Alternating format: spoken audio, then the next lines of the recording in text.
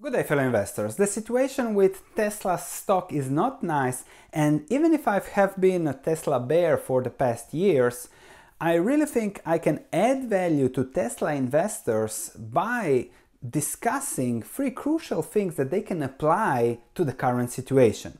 The first thing is that you should completely forget about the noise. Secondly, you should put Tesla and keep it as part of an investment strategy into growth stocks. That should have a clear portfolio allocation, so you have to see where you are on that.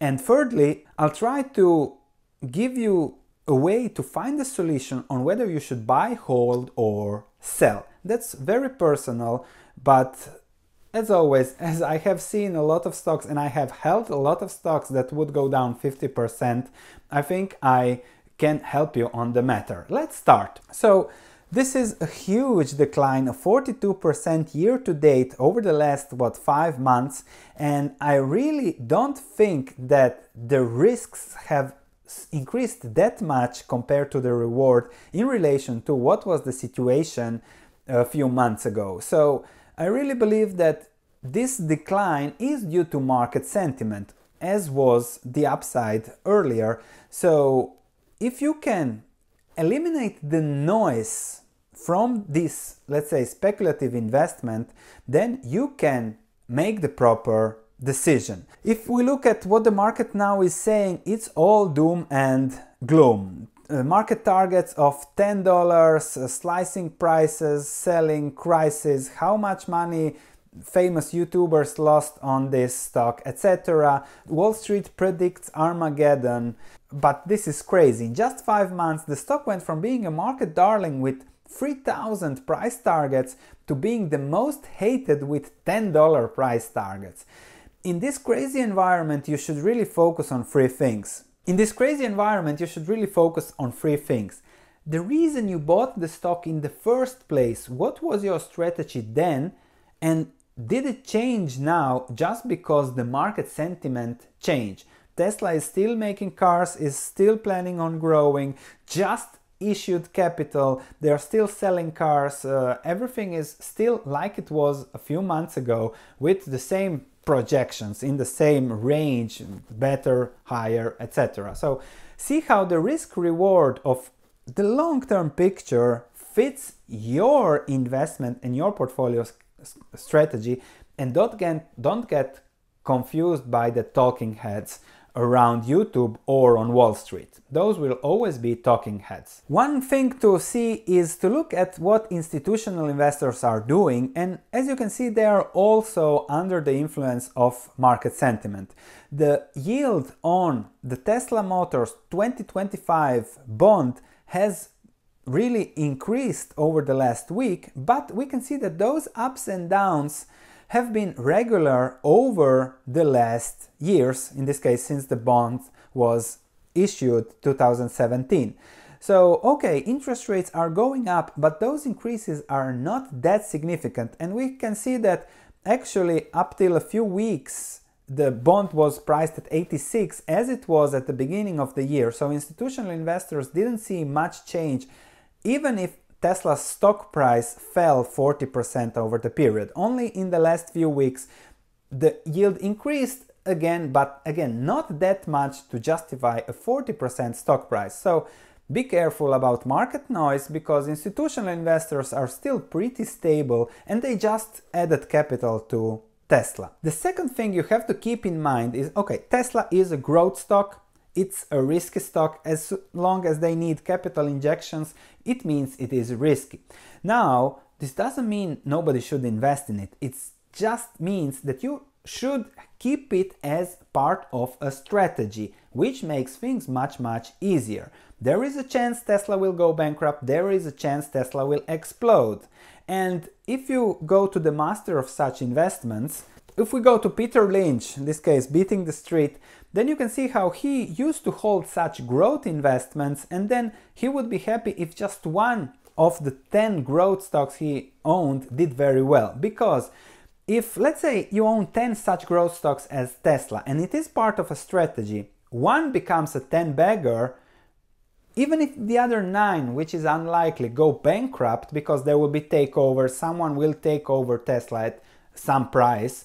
So even if all of that happens, you still get ahead. And with such growth stocks, there is the possibility that those become 10 baggers. Actually, when you have a growth stock strategy in part of your portfolio, let's say like this, your portfolio is 40% value with 5 stocks, 40% growth with 10 stocks, and then you have another 20% in cash to balance around for opportunities.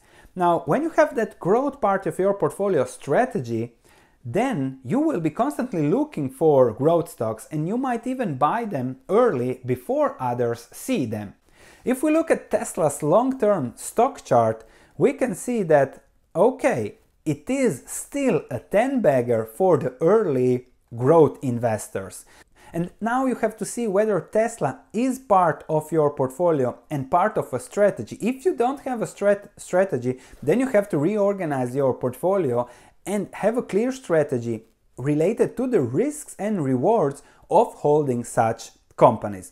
Don't bet on promises. Use statistics, no matter whether you are a growth or value investor. And then I emphasize, if growth is part of your strategy, having a growth strategy allocation of 10 stocks, something like that, increases the likelihood of finding those 10 baggers early before everybody else is chasing the stock, like it was the case with Tesla, or it is the case with Tesla. Growth investors bought it at 19 in 2010. Those chasing bought it at 400, 300 a year ago. So that's a big difference. Make it part of your strategy and you'll do much better in the future. Now, how to get to the answer whether to buy, hold or sell? Well, I think that first you have to eliminate emotions from your portfolio. If you feel bad now because Tesla stock dropped so much over the last 5 months, that means that you are under the influence of emotions when it comes to investing, which is not good. So what you have to do is, okay, what is the worst case scenario? What is the best case scenario? And then see, okay, how would all those scenarios impact me personally? If you cannot handle a worst case scenario, then you should sell immediately and take your losses, cut your losses. If you say, if you look at your portfolio, okay, I understand the risk and reward. If you need a worst case scenario analysis, you can always check my video on Tesla. As I said, I was a bear and I made videos that it is too risky, but check it, see how it fits your risk reward of the portfolio, and then it will be much easier to make the decision. Investing at the end, it's always personal. It's always your personal finances. It's always your personal money. You worked for that money. So you have to put that personal component, but try to not make an emotional decision, but rationally estimate what's going on in relation to your personal situation. Worst case scenario, best case scenario, see how it fits and whether you can survive whatever happens. And the last message, I see a lot of youngsters, I still have the picture of all my students on accounting class that were all about Tesla, Bitcoins, and then I've seen them lose a lot of money with Bitcoin. Hopefully they are better now. And now I see them again lose money with Tesla. And my hope is, don't get discouraged from investing. This happens usually if it hit you personally and you have a big loss, it's usually because you still don't have an investment strategy. Long term, if you have a good investment strategy, you will be very well off. But don't make this discourage you from learning about investments. Take it as an expensive lesson, but a lesson you can make a lot of money in the future by finding the next Teslas, the next great investments, etc. So thank you for watching. Tomorrow, please tune in again because we'll be discussing my complete strategy for a stock market crash or individual stock market crashes, like it was the case with Tesla. If you liked this, let's say, statistical approach to investing, please subscribe to this channel because we are all about risk and reward. Thank you, and I'll see you in the next video.